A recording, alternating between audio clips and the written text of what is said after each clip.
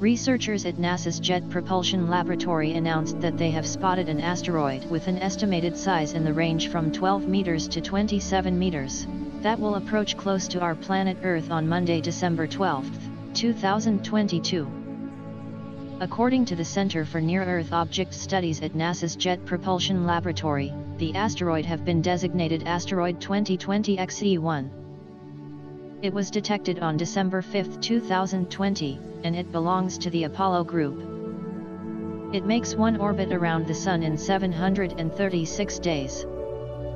On December 12 at 15:10 GMT, the asteroid will flew past Earth, at a distance of 9.17 million kilometers, at a speed of 10 kilometers per second.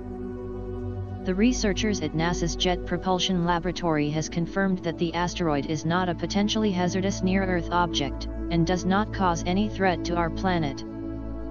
We update information daily about asteroids approaching close to our planet Earth.